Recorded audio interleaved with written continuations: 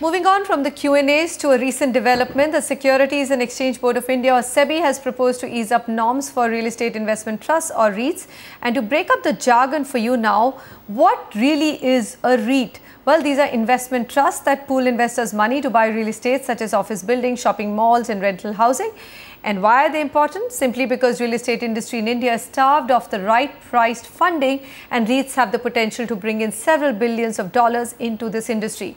But for our purpose, some changes proposed are even more critical.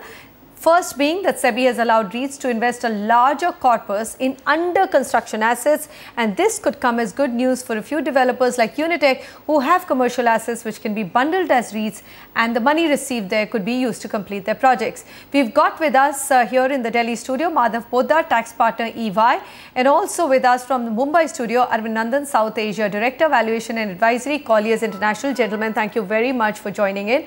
Madhav, first question to you. Out of all the changes proposed, which one is the most exciting one for the industry? Yeah, so there are about 5 or 6 changes which have been proposed, and 2 or 3 which are really relevant. One is SEBI permitting SEBI permitting up to 20% in under construction assets from the earlier 10%. And the second thing is SEBI allowing a holding company structure, so where REITs can invest in a holding company which then has SPVs below it.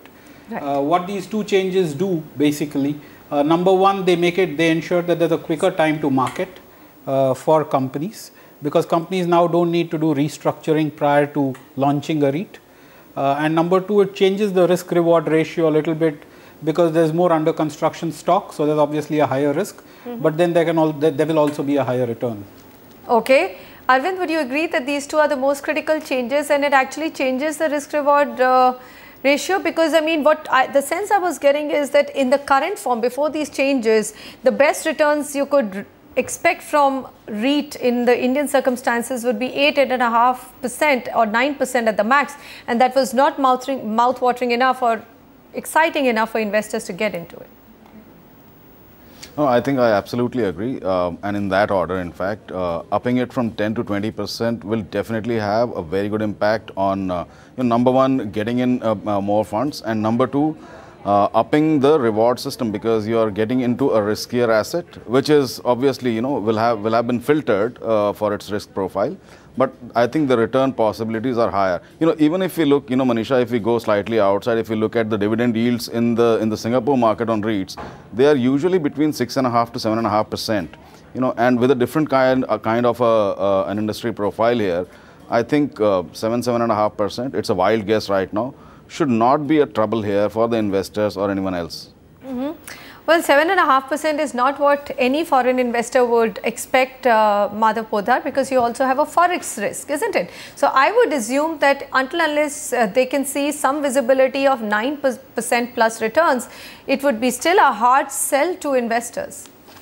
Yeah, one would really have to look at the kind of investors, Manisha, when you're talking about that, because if you're really looking at somebody who's betting long term on India, somebody like sovereign wealth funds or pension funds, then the currency fluctuation risk kind of takes a little bit of a backseat. Okay, it does get minimized. So you're saying that anything, would you agree with Arvind then, that anything in 7% plus is actually a good return to attract foreign investors? Again, like Arvind, it would be a wild guess. Anything below 7% would probably not be marketable at all.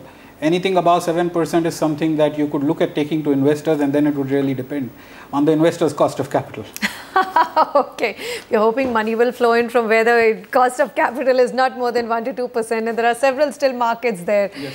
Okay, Arvind, just explain to our viewers in terms of this under construction, limit which has been raised to 20%. There's this whole huge hope that maybe now a lot of developers who have projects which are delayed will get money, but I can only see Unitech, which has a portfolio with commercial assets, which probably to some extent can be bundled, and that's also not a very big portfolio. But for others, do you think that there'll be any other benefits?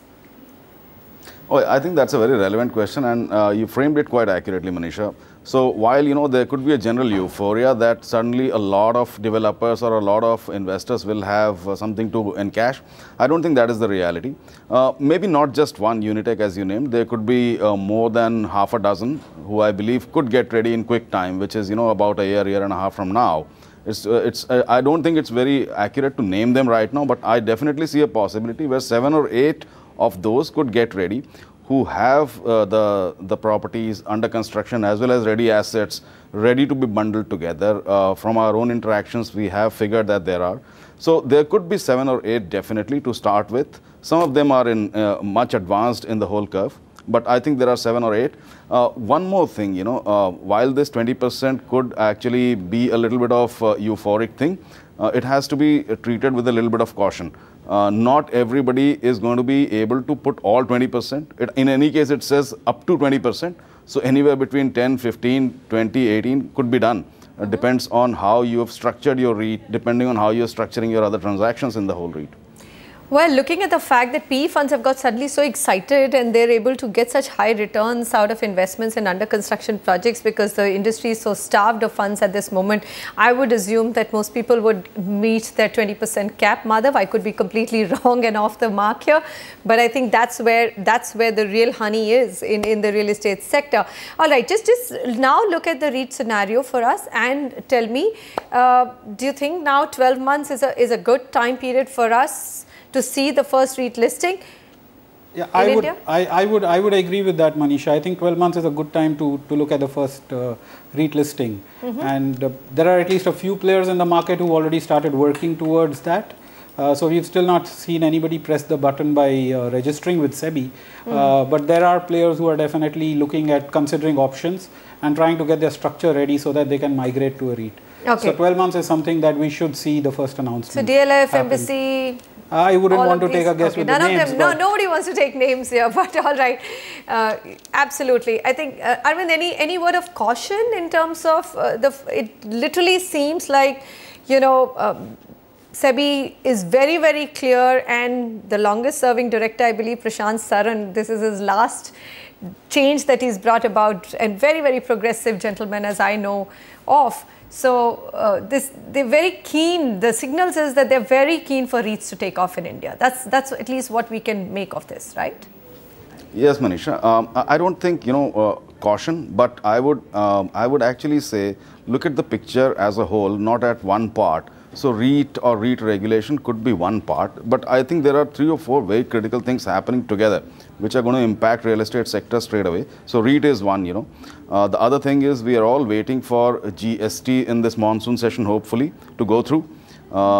Real estate regulation, we are very hopeful that, now the regulators will get in place for different states. Put all these 3 together, and there is something that has emerged only today, which is the opening of FDI in certain sectors which are absolutely critical to real estate development, commercial side as well as others.